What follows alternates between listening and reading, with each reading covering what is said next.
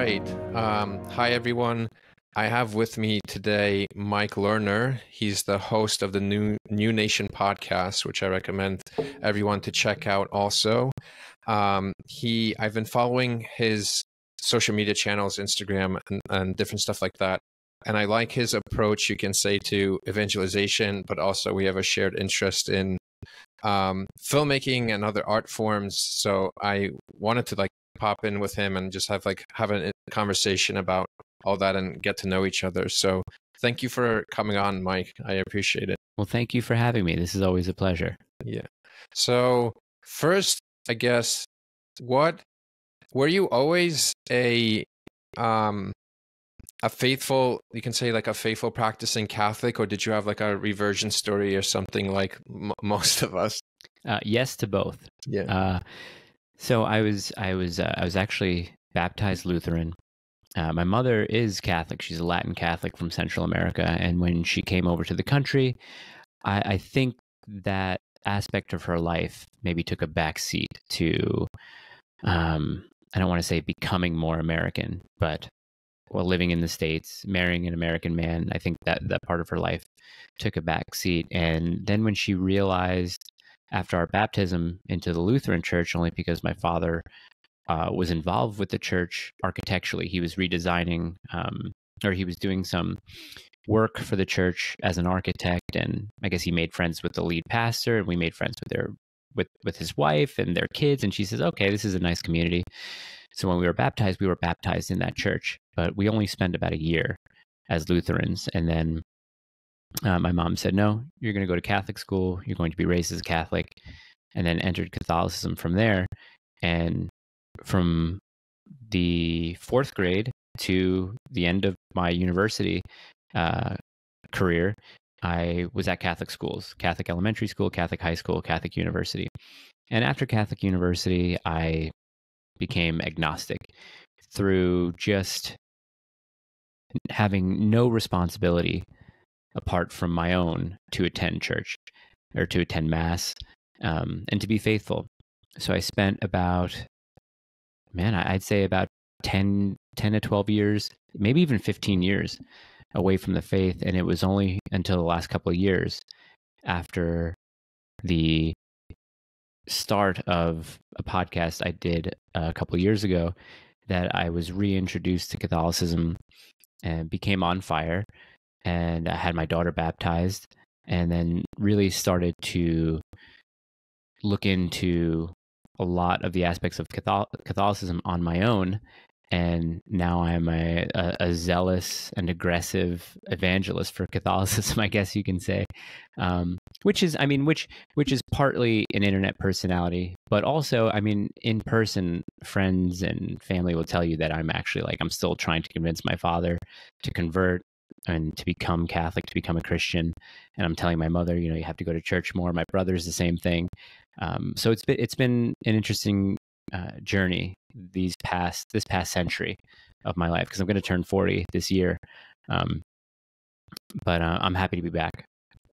Yeah, it's good to have you back. I had it's an interesting experience. I was talking with my friends. We got the house blessed yesterday, me and my brother. I live together with my brother, and he just bought this house, and we got it blessed according to the Melkite tradition.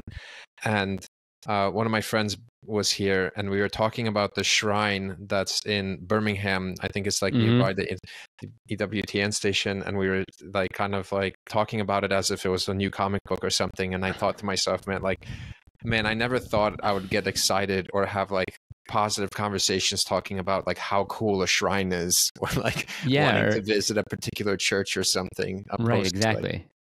That used to be, for me, something like excitement coming from Comic-Con or upcoming show, or characters that I used to follow from a particular series.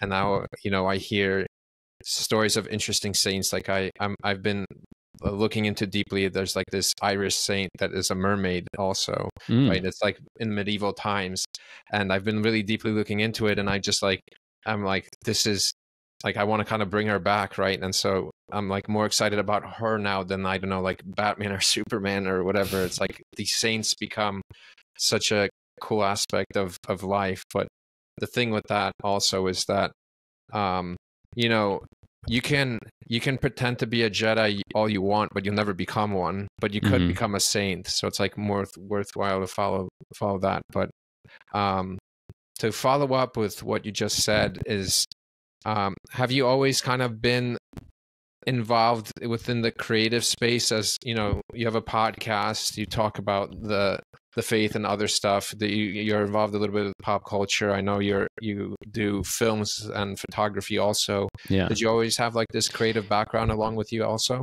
Yeah, I think I'm one of 3 boys.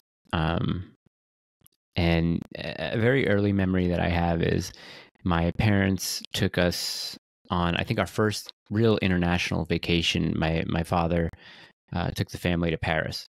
And on the flight back, they said, "We overbooked the flight.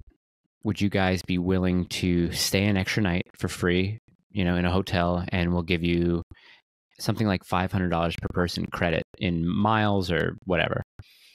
And my mom and dad were like, "Yeah, we'll stay an extra night for that. Yeah, sure. Why not? One more night in Paris."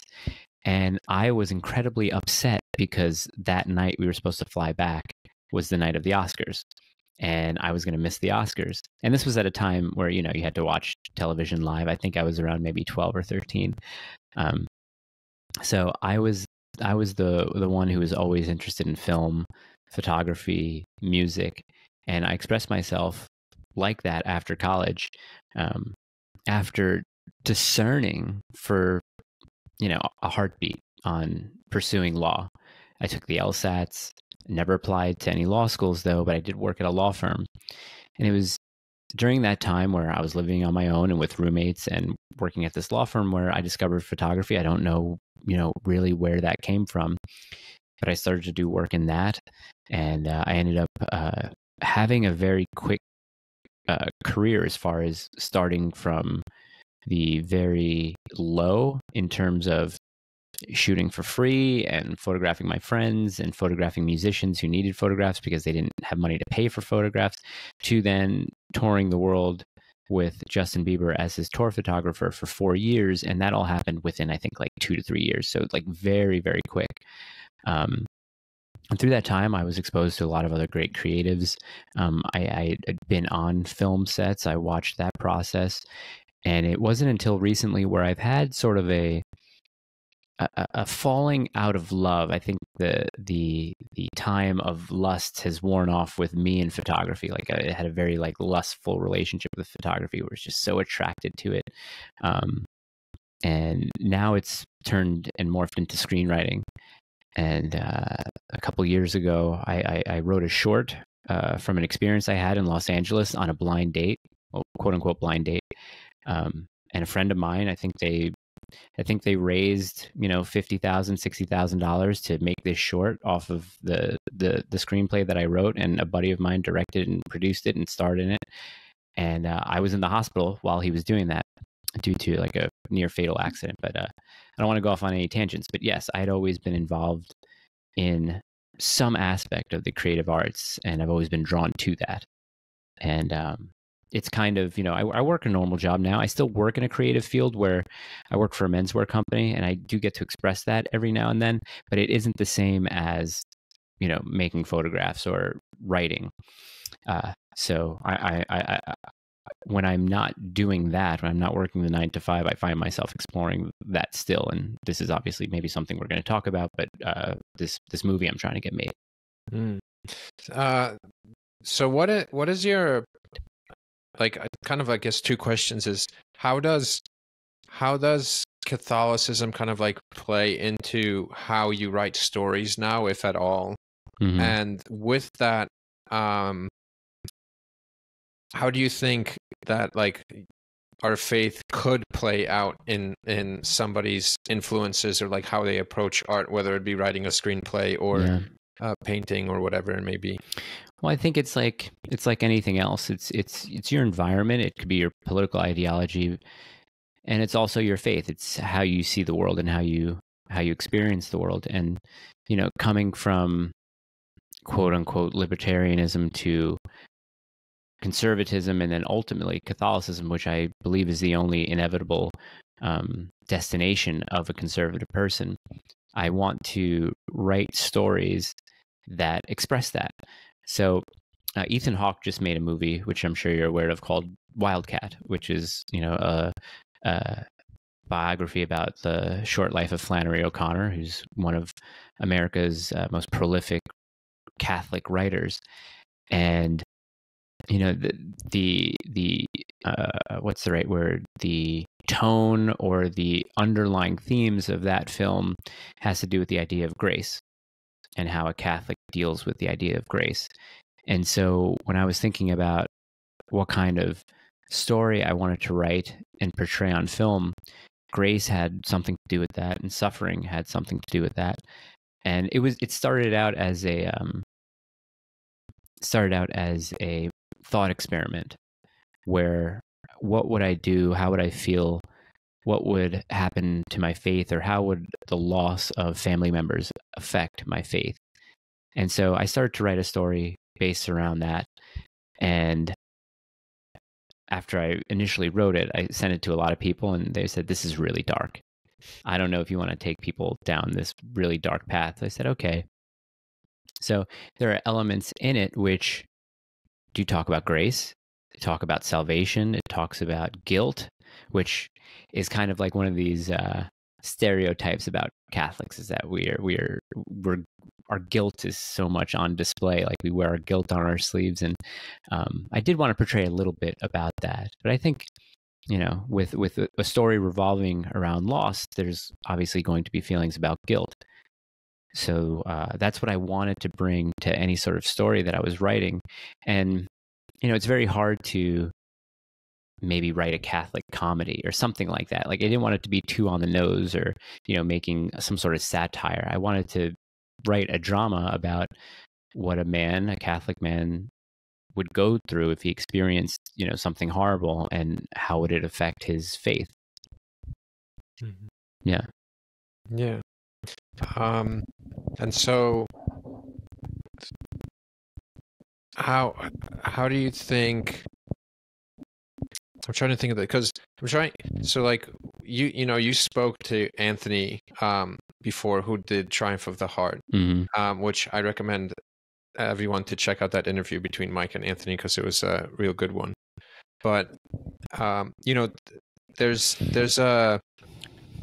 I think the Western mind now is kind of obsessive on a little bit of making something realistic, or making sure they get all the facts right. Mm-hmm. So I know within the Catholic space, like if you look at something like EWTN or other spaces like that, it's either all documentaries or it's like a straight up bioflick. Like there's no kind of like Lord of the Ring-esque type of content that's coming out, right? Yeah. Now, what's interesting, what Anthony did is he took like, you could say, in some extent, like a plot hole within he took the cell, which is not known of like everything that could have happened in there. It's just like, it's a generality. Like you can imagine, we know what Auschwitz was like based on the stories we've already been told. So it's probably, we have general ideas, but it's not like, at 11:03 at this night, Colby did this or whatever, right? And so he kind of took that as an opportunity to like, we can tell a story of who Colby was, and we have kind of like creative freedom to invent something in some way, but keeping the nature of who Colby probably was.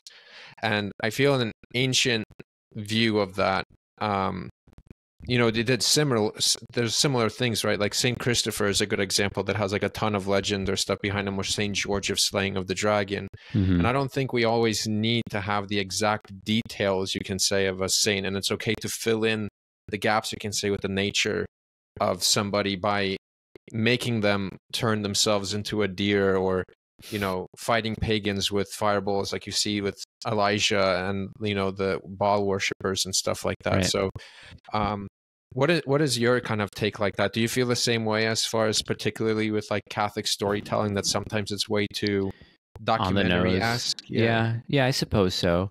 But I mean, there are elements of it happens a lot with Shakespeare. There are so many modern day movies where it's a retelling or revisiting not a remake necessarily, but it'll play on Much Ado About Nothing or Twelfth Night or something like that, and that's how you get 10 Things I Hate About You, and that's how you get something like not Cyrano de Bergerac, but just any of those movies where a guy really likes a girl, but he doesn't know how to talk to her. So then he finds a really good looking guy who likes the girl, and then he feeds lines to that guy to get. So that's just classic Shakespeare. So I think with Catholicism, you can take the stories of the saints like Saint Gregory or Saint Patrick, Saint Christopher, and you can transfer those characteristics onto modern day people without having to direct some sort of epic tale, which I mean Tolkien did brilliantly with the Lord of the Rings. Uh, Tolkien, and then who's the guy who directed the Lord of the Rings? Peter Jackson. Oh, Peter Jackson. Right. But yeah, I mean everybody knows that Tolkien was definitely inspired by the life of Christ and the Catholic Church when he wrote The Lord of the Rings. So I think that you can create a fantasy world without having to directly infuse these historical Catholic figures. So when I think about, my protagonist in my film, he's a guy who's had to struggle with a lot of violence in his past. He's a former special forces operator. Are there any saints who had violent pasts? Yeah, there are plenty. There's Saint Moses the Black, right? Mm-hmm. There's Saint Paul. There are a bunch of these people who have had to wrestle with very dirty and very sullied pasts who have found redemption and who have found God's grace. So it doesn't always have to be, spot on or on the nose. And I think I was talking to somebody. It may have been Anthony, or it may have been Eric Groth, who executive produced Wildcat. But we were talking about ways where Catholic filmmaking, or if there was a Catholic studio that wanted to emerge in the sort of same tone as like an A24 or something like that, mm-hmm. where they make gritty movies, they maybe even make hard to digest films, but can we do it in such a way where we're not beating people over the head with the catechism, or we're not making another movie about Mother Teresa or something like that? Yeah. How can, and I don't want to say, how can we be worldly, but how can we, I guess, appeal to the world with this not masked, but maybe a slightly muted Catholicism, where people would say, I really like the message of this film. Oh, the director said this about this film, or, oh, the director or writer is Catholic. Let me explore this a little bit more. I think that's what people have done with memes on the internet. I mean, I've told people plenty of times that I was sort of evangelized through Catholic memes on the internet, and whether they're just made by some silly autistic kid, or which they most likely probably are. I mean, it caught my attention, right? And it's not some clean, watered down, join the Catholic Church. It was a lot of these crusading type memes that I found appealing. So I think there's a way to reach people without being too on the nose. Yeah, I think there's like a couple of things going on there, like through so one thing I think is, and I honestly I think this particular thought comes from a Protestant way of thinking, is that we look at something, what evil does, right? Like we'll look at something that is satanic to us or pagan, and we just assume that behavior is evil in and of itself because the pagans do it. Mm-hmm. But to me, whatever evil replicates should show to us that there's something good in that, because evil wouldn't copy what is not good. Meaning, like, if you think of what a black mass would look like, for example, it looks more similar to a Catholic mass because Satan himself wants to be worshipped like God. Mm-hmm. So you can find the truth in that. Now, does that make mass evil? Not necessarily, right? There's like a target. And then the second thing is that things in a way live in a hierarchy. It doesn't live in a hierarchy like of power, like the left likes to say, but just like there's things that are more important and less important. And so you have like a ritual of brushing your teeth, and brushing your teeth is important, mm-hmm. but just because it's a ritual doesn't mean it's necessarily, it's like the same thing as going to mass, but mass is obviously more important because it's geared towards God. And then we have all these other smaller rituals on the top.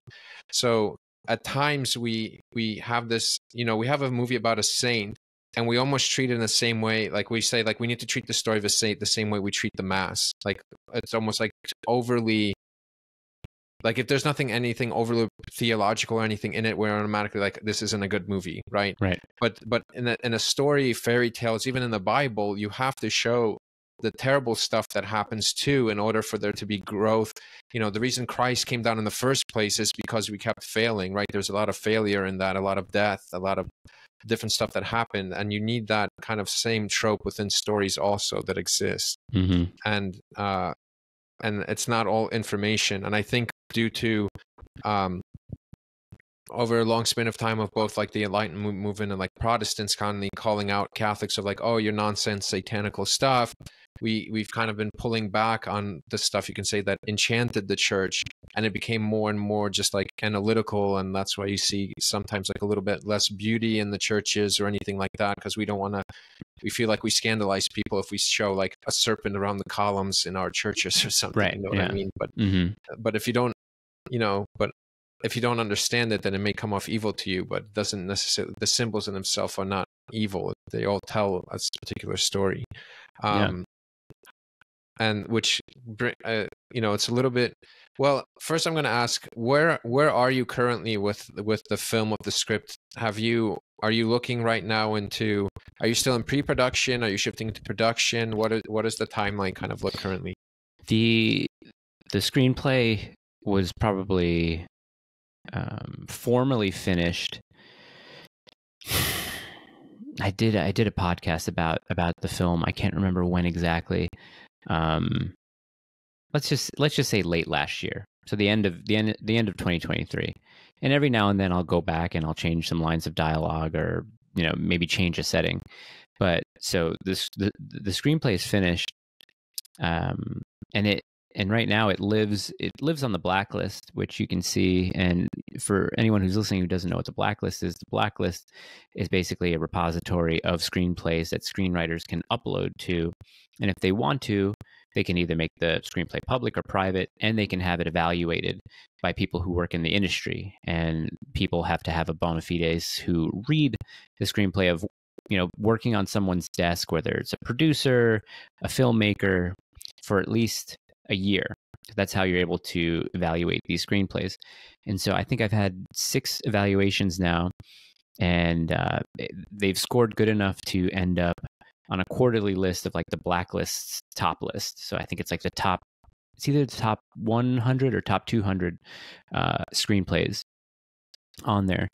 And it's just one of those places where, if it's read by the right person, you might get a bit of luck and it might get passed on to someone, and then you might get some sort of attention to it where you can get some development movement on it.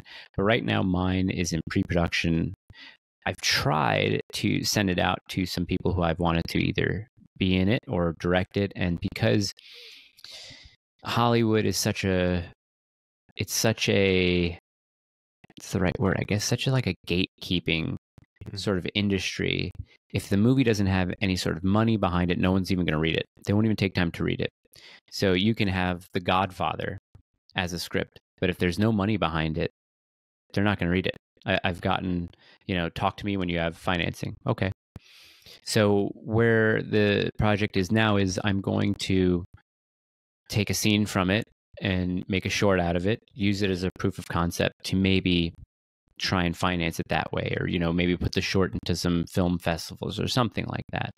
I've talked about doing that for a while now, and with starting the new job, it might take a little bit because I want to do it right. I don't want to make mistakes around it, and I don't want to give this half-assed version of something where it kind of dissuades people from wanting to financially invest in it. So that's where I am right now. And I've asked my priest if I could shoot in the church, and he's already sort of given the green light for that. So right now, it's just one of those things of raising maybe $1,000 or $2,000 to help pay people, maybe, get some friends involved to make this thing, and to find some local actors to spend a day shooting this thing. So we'll see. And if there's success with this short, then the possibility of me even directing it becomes more attractive, because initially I didn't want to direct it. Initially I thought, why don't we leave that job to a professional, to someone who's done it before, on a larger sort of bandwidth. Because I've directed, little music videos and little documentaries like that, but it's not the same as a feature film, or even, for a short film. So that's where the project is right now. It's in kind of like this limbo of pre-production and trying to create a fundraising vehicle, if you will. And it's tough because Ethan Hawke, I mean, you have to think about in an environment where it's tough for Ethan Hawke to find financing for a movie to make. That's kind of where we are right now. But luckily, hoping that maybe I can reach out to, if there are any sort of Catholic organizations who give grants to people to make these types of films that have maybe a message of Catholicism in it. That would be great. I've been researching that. That's a little bit tougher to find. I don't want to go to my parish and be like, hey guys, do you want to chip in, $1,000 or $2,000 to help me make this film, where I can even secure more financing to make it. So I think it's something that is going to take maybe a little bit longer than I anticipate, but it's going to happen. It's just finding people who believe in it enough to make it. Yeah. I see. I had an idea for a film recently that I might take the same approach to what you're doing to yours. And basically, so there's problems in it for sure, but I did love the series, the History Channel series, The Vikings. But one thing that I mean, there's many things, but one thing that frustrates me of shows like that is the fact, there's always a character that converts and then at some point has like, oh, I miss the old days of like when I worshiped Thor, like I miss that. Yeah. And I think that's a huge misunderstanding of when people convert. Like if you were a Viking, right? Like people don't realize, when people say like Christians forced the Viking to convert, I think that's ridiculous. Like you don't understand who the Vikings were then if you think Christians somehow forced them. Like the Vikings didn't bow down to anyone. The fact that they converted in a sense on their own by hearing the message is a miracle of itself. Yeah. And the fact that they converted through hearing this and seeing the actions of Christians says a lot more, that I'm sure they didn't miss their old ways of having to kill each other to sacrifice to Thor or Odin, right? And so when I hear, there was a scene in there where one of the characters converts, he's like, becomes like basically part of the kingdom of France and stuff, and he says like, oh, I miss Thor's hammer and stuff. Like that would never, I shouldn't say never, but the likelihood of that happening is very low. So I have an idea of basically like this Viking type character that is seeking actively to get baptized. But through that, it takes like a Scott Pilgrim approach, not so much that it's like quirky and all that stuff, but he has to basically defeat the previous gods as he's traveling to get this baptism, right? So he comes across like Freya and different stuff like that, and there's like these battles, and he basically has to kill them to approach them, and they all are kind of calling him to come back, and he doesn't want to. That's a cool idea. And so, for the short idea, I have it more so where it would be a little different. It would be basically the film, but more condensed, and it would just be him praying, and then Odin appears and is basically trying to tempt him into coming back. Like, you're worshiping this man that died that is weak. Like, he died on the cross, and this other guy, and then there's actual battle that ensues between them. Yeah. But that I would want in the full film to come across, and I would base the story off of Saint Christopher and different things like that. Of crossing the river. But so, but like you said, it's then difficult because you heard it with Sound of Freedom, of all the other ones like Hollywood, Disney, all these other people don't want, unless you're part of like this woke culture or whatever, like they do not want new stuff. They just want to keep feeding off nostalgia. And even if you are feeding off nostalgia, you have to play this DEI political game, unfortunately, of like, do you have all these colored, like different ethnicities and diversity in your film? Do you have this and that? And so like that becomes a route that's slightly closed off. And so like your other option is like, all right, well, what about Angel Studios, or do I do a Kickstarter? Like, how do I approach this? Well, I mean, the thing about Angel Studios is Cabrini lost a fabulous amount of money. an amazing amount of money.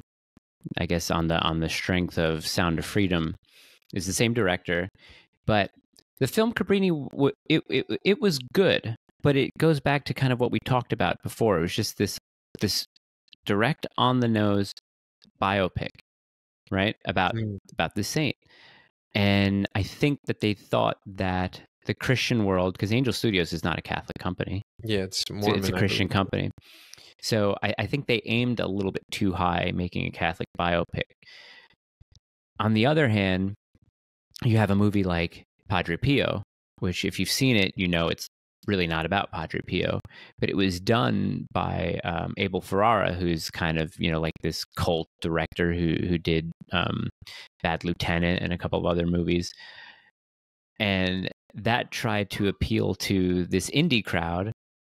And then it tried to appeal to Catholics as well. The marketing was a little weird. And then when people figured out, oh, this movie's not even really about Padre Pio, it's this weird, you know, love letter to Marxism, that failed. So it also has to do a lot about with, you know, Hollywood and, you know, diversity quotas. And, you know, your movie can't even be nominated for an Oscar if it doesn't meet certain diversity quotas. But I think about movies like Dune. I think about movies like Prisoners, which just happen to be, you know, same director, yeah. Same director. But then I also think about movies like Manchester by the Sea, and a movie that really stuck out to me is a movie Minari, which A24 put out, which is about a Korean family's immigration from Korea to, you know, the rural South, the United States, and their dream of owning their own farm and, you know, being independent. But it also has a very, very strong Christian tone to the film. I mean, it's not on the nose, but, you know, there's a church where, you know, the new family starts going to church. They have an eccentric neighbor who helps out on the farm that is a Pentecostal, but it's not in a mocking way. And I think the director was very gracious when he did that, because he could have done it, right? He could have just mocked Christianity and just shown how, you know, how the modern world views it as sort of not ridiculous, but fantastical in the way that, like, okay, you know, this Pentecostal is almost like some sort of pagan appearing person who speaks in tongues and does all this other kind of silly stuff, where we could talk about that. But it's probably one of the strongest Christian themed movies that I've seen in the last 2 or 3 years. So I think if more movies existed like that, and if there was a studio that put out movies like that, specifically for Catholics, not specifically for Catholics, but specifically made by Catholics, that would be cool to do. Yeah, have you seen the show Shogun? Yes. What are your thoughts about that one? You know, that they try to show the Catholics as being the bad guys and have, you know, the Protestant Englishmen constantly bad mouthing the Catholics and stuff like that. And, you know, you do see the history of the spread of Catholicism in the Far East, from empires like Portugal, which is very interesting. And, you know, the film Silence, Martin Scorsese Silence deals with that theme. But to me, every time I watched it, it was just, at least in, you know, the first half of the series, the first couple of episodes, I'm like, okay, they're just bashing Catholics now. I see that. Oh, really? I didn't get that strong of a Catholic bashing in it, because I think, I mean, I don't know if it was on purpose, but they did have several moments where, like, they showed that there was kind of like that the Catholic Church and the Portuguese government were like their own entities, like when they had the black ship. Yeah. Even though I don't know what he was, the bishop or whatever, the guy with like the white collar and the huge cross was clearly didn't want to hurt that relationship. But they did have that Jesuit priest there that, you know, is the translator and stuff. Yeah. That's the translator that, you know, his main goal was to try to keep good relationships between that, to build the church, right? Like to save souls. Like he says that openly. And I don't know if they meant it on purpose, but to me, the Protestant guy does come off a little naive. Like he comes off like a Protestant to me. Right. He didn't become like this overly heroic figure that, like, purged these evil Catholics from something. There was some kind of ignorance about him that is made clear, I guess, through like a difference in faith. But yeah, no, I got that. And when I meant Catholic bashing, I meant that specifically from that character's perspective. Like he was just doing a lot of Catholic bashing. Yeah. Um, and I mean, not to go off on a tangent too, but in general, I've been learning a lot about like the evangelization out east, specifically Japan and stuff, and even St. Maximilian Kolbe's work right there, all that, and it's so interesting. And then recently with the talk about, I think there was like a little Twitter discussion between whether the nukes were they targeted this they targeted the cities those happened to be the most two like Catholic cities or something, which I've obviously never been taught, so it's just like interesting to like learn the fullness, I guess you can say, of that history of what actually has been going on. So last thing I kind of want to talk about, so I'm going to divert the conversation a little bit. So like you mentioned, you have the podcast, you're pretty active on Instagram and all that stuff. And one thing I love that you do, I know you get called out, I guess, sometimes even by Catholics that it's uncharitable and stuff, but I do love the approach of kind of like just bullying people and making them feel stupid, which I think I think, we have young adults nights and stuff in my church, and a lot of people ask him like, oh, there's my friend, he thinks this about Catholics, how can I manage them? And he says something like, don't argue with a pig, because a pig wants to get dirty and he likes it, and then you're going to get dirty too. And so, and along with that, I think it's okay to just like sometimes just like basically do that thing where it's like, you're dumb, you don't know what you're talking about. Like I think it's a fine approach to just sometimes shame them. Like, how did you basically, from being active, like when did that kind of thing became part of your character, I guess, on the social media space? Yeah, and I'll start out by saying I don't necessarily want to make people feel stupid. Yes, that's a strong word. Or that I'm even bullying people, because I don't want to make people upset. And I get it. There's some sort of antagonistic behavior that they're trying to get under my skin and trying to cause me to become upset. But I don't like being lied to, I suppose. And so when I see someone who's slandering the church or, slandering someone else, a fellow Catholic, I don't like that. So it's not necessarily that I'm being a bully, but I believe I'm standing up for the faith. And it's one of those things where I was talking to somebody about this the other day, where I said that, maybe my mission is to, be this sort of defender of the faith from people trying to slander the church. And maybe that's been bestowed upon me by me, right? It might not even be the Holy Spirit. It might not be God. It's just, maybe some title I've given to myself. But there are a lot of other great Instagram influencers and other feeds who do a really good job of tempered evangelization, right? There are plenty of good feeds that speak with grace and that speak with love and kindness and all that stuff. But when I call someone out, I don't do it out of a lack of love in that case. And I might not even think about it this way, but if I call you out for lying, it's not because I don't love you. It's not because I hate you. It's because I don't like lying, right? I believe that we should stand up for the truth. I mean, we should be able to show the truth to other people and point people out who are purposefully lying to slander the faith.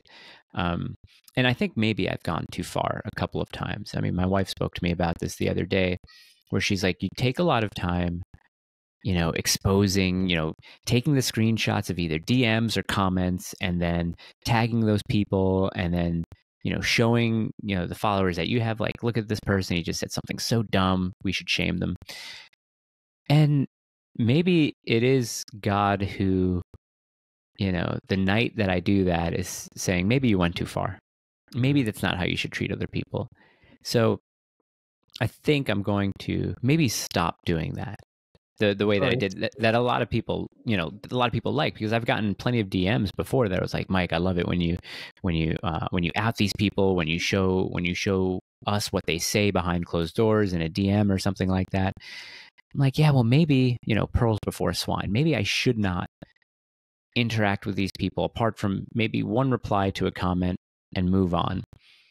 However, saying that, I will still zealously defend the church.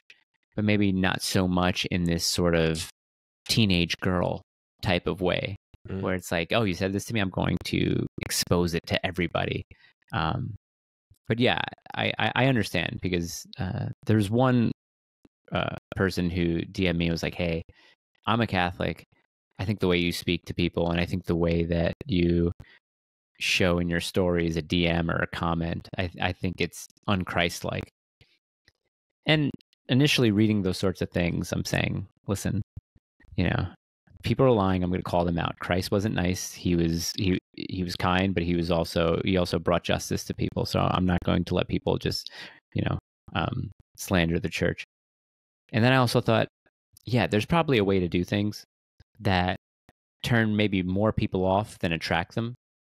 Because I'm sure my wife is like, how do you think people are reacting to when they're seeing you go off on some like spurgy story timeline of you like outing all these people, and then like, do you think they're looking like, yeah, Mike, get him, or are they looking like, what's he doing? Maybe that's a waste of time. Doesn't he have kids? Kind of something like that. And I realized, like, my wife, I believe my wife is a living saint. I think she's right. I think she has no time for my feelings. So she has grounded me, and she tells me the truth, and I love her for it, and I respect her for it. So it might cause a change in how I start responding and reacting to people online. So that's why, like, the last post that I have on Instagram is this text post saying, Protestants, have you ever been to a mass? And if so, what did you like? What did you dislike? Rather than saying Protestants convert now. You know what I mean? Something like that, rather than being so harsh and so gritty, just kind of extending an olive branch, if that makes sense. Yeah. Interesting. Yeah. I mean, I feel like at some time, I mean, I know I personally, sometimes if I said something stupid and someone called me out for saying something stupid, it did affect me in a way of like looking into it and being like, wow, I sound like an idiot doing that.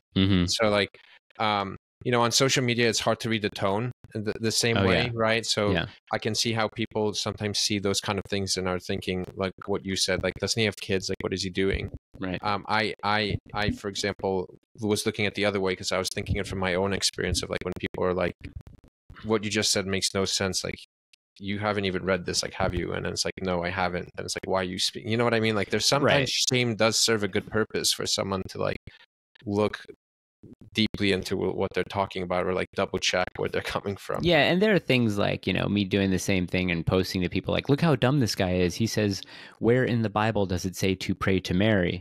It's like, everybody knows it doesn't say it anywhere in the Bible, right? Like, but that doesn't discount what our traditions of the church have been for the last, 1800 years, right?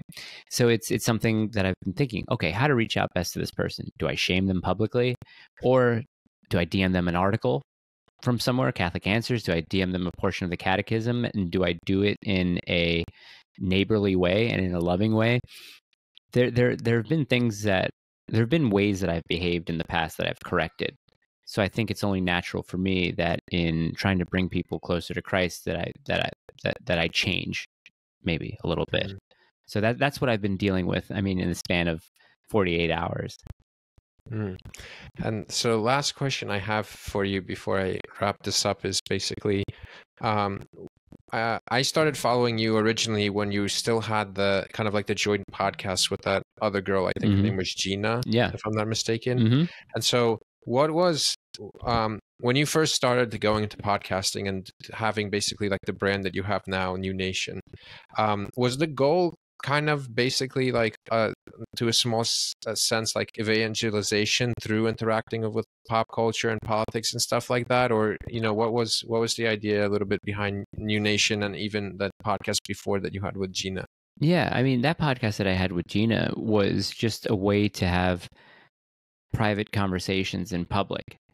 So Gina is very involved in the conservative movement politically and ideologically, and I'm sure she still is now. But it was kind of like that Seinfeld thing, like what is the show going to be about? And they're at the diner. It's like, this should be the show. Like, that's kind of what it was like, us talking about politics and culture, and then making it public and kind of reaching out to people who we'd want to have on the show. And it was good. We found a little bit of success in that. But I think I started to, you can watch the progression, like you can watch the natural progression of me towards Catholicism. And I think, the show ended because of, private matters that I don't necessarily want to go into, but I think Gina and I are different religiously, because she's Orthodox and I'm Catholic. And, it would be great to still have that show where an Orthodox Christian and a Catholic can, talk about things and have, so many, different guests on. But the show ended, and that's life. And sometimes things change. So I think me moving more Catholic, I think the only ultimate end was for me to have a Catholic podcast. And it's not strictly like the podcast isn't, Mike the Catholic tries to evangelize people. No, the podcast is Mike experiences this, or Mike sees this and talks about it and maybe tries to frame it from a Catholic point of view. And that's what the show is. Like the last episode was about Harrison Butker's speech at the Benedictine College, which, by the way, apparently the nuns, the Benedictine nuns on that campus, wrote some letter totally distancing themselves from that speech, which is, I don't know how that happened, but they should probably be reprimanded for that. Anyway, so that's what the current podcast is. It has guests every now and then, and the thing is when you have a full-time job and you have maybe only Sunday to have free time to yourself, do you want to do it making podcasts? We're doing one right now. Or do you want to do it spending time with your family? The podcast isn't every day. The podcast isn't twice a week. The podcast is closer to once a week, or whenever I have a thought about something and I have time to get it out. Would I like to do it full-time? Obviously. I would love to do it full-time, because that would give me a little bit more freedom in the creative part of my life where, I'm trying to get this film made. But yeah, that is essentially what the podcast is. It's not necessarily specifically evangelization. It's just maybe just talking about Catholicism with current events and cultural moments. And I do like talking about film. It'd be cool if I had like a Catholic movie podcast or something like that. But if you, I'm sure you and I both follow the film Pope, which he's retiring and going into seminary, which is awesome. But something like he's a person that I will have on the show at one point. So someone like that. And yeah, that's all it is. The show that I had with Gina was far more popular. We had a decent base of subscribers on YouTube. Our Instagram was growing, and I took over the Instagram, and I lost a bunch of followers, and it's kind of just stayed. The number of followers has just kind of stayed the same for the past 7-8 months. And I don't really post much to YouTube because I only do audio podcasts now.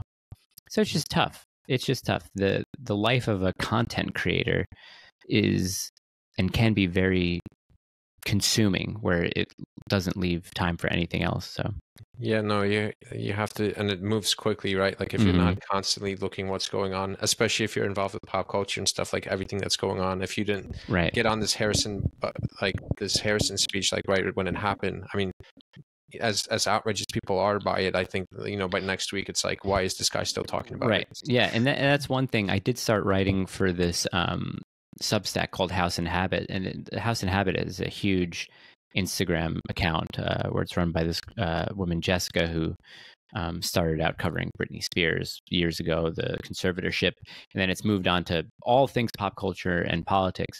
But the first article I wrote was about Christ is King and Candace Owens and her firing from the Daily Wire, and that was one of her most popular articles. And I became now a contributing writer to this, where I do one article per quarter.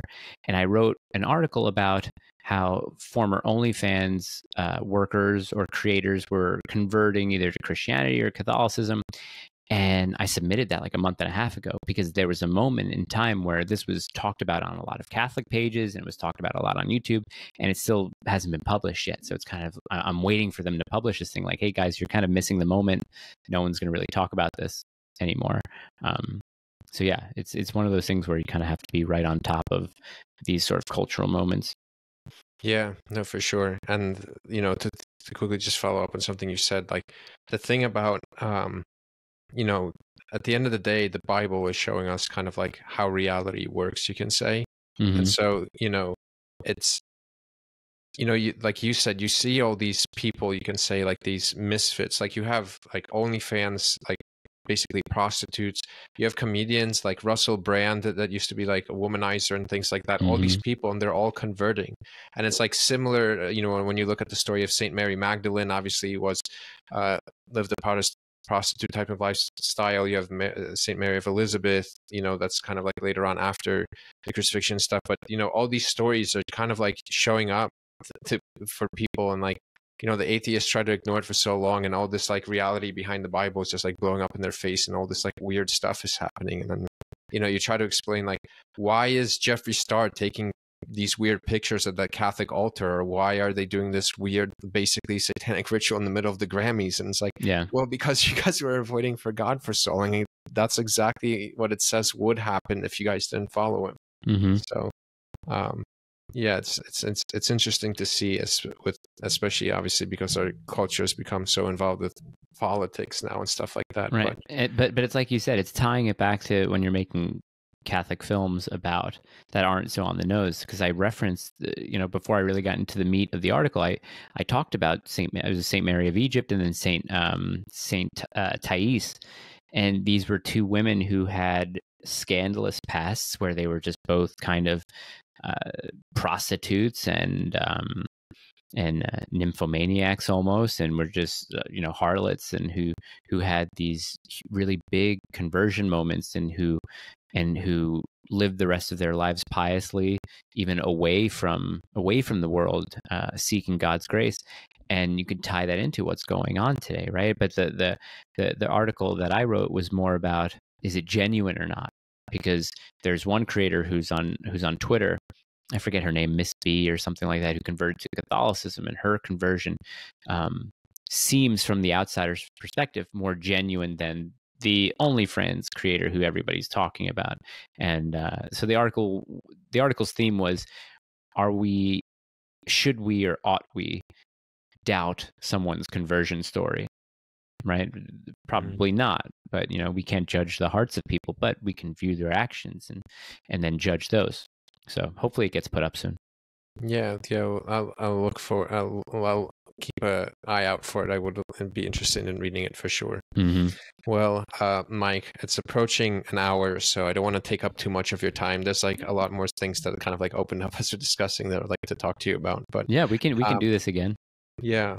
So I'll have to reach back out at some point. But once again, thank you for, sitting down with me to kind of chat about you a little bit, and about New Nation and different stuff like that. I'll definitely still be, a follower, checking out what's going on your side of things. Awesome. And yeah, for anyone watching, please obviously like and subscribe mine, follow Mike's channels, the New Nation on Instagram, and it's on YouTube for audio podcasts. Sometimes he uploads too. And I hope to talking to everyone soon.